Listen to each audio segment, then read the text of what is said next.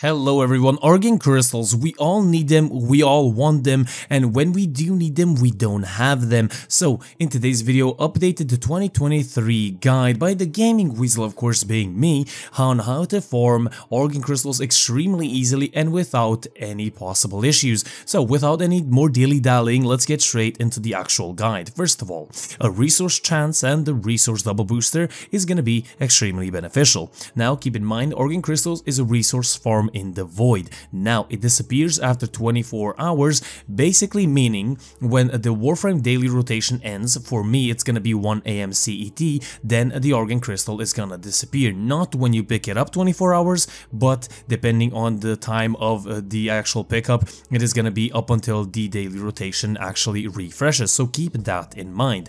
Now, you usually need Argon Crystals, around 2 or 3 of them, because you're crafting a primed weapon or mod or something like that, or actually a prime Warframe, sorry, and you really need that 3. So let's do this quickly and easily. Bring yourself a weapon such as the Tenon Envoy and the Spore Lacer, for example. Any sort of AoE weapon is going to be extremely good.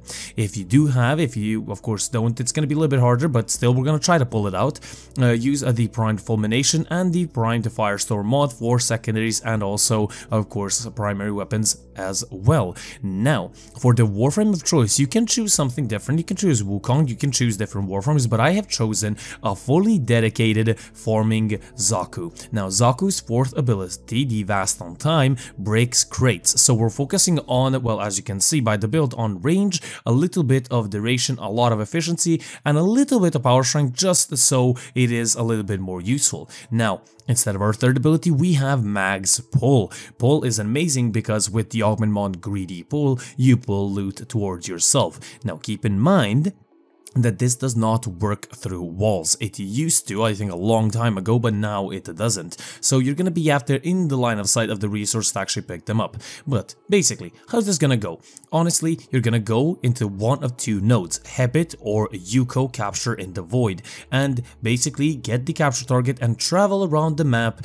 basically breaking crates with your 4th ability or even with your AoE weapon, and basically pulling the resources closer to you. If you miss some, well, try not to do that, and if of course you can, try to farm the Argon Crystal nodes. They look like this and they can be found in the map, and killing enemies, you do have a really, and I do mean a really low chance of getting Argon Crystals, so in my honest opinion, playing longer missions is not beneficial at all. So basically, Zaku with the Crate Breaker build that I showed you earlier, 2 AoE weapons, or even 1 could be pretty good, and also boosters if you have them, Smita Kavat if you have them, Yuko or Hebit, and there you go. That is basically how you farm yourself up the Argon Crystals that you need, and basically you're gonna be making everything that you possibly want to in that 1 to 3 days, or whenever you possibly need it.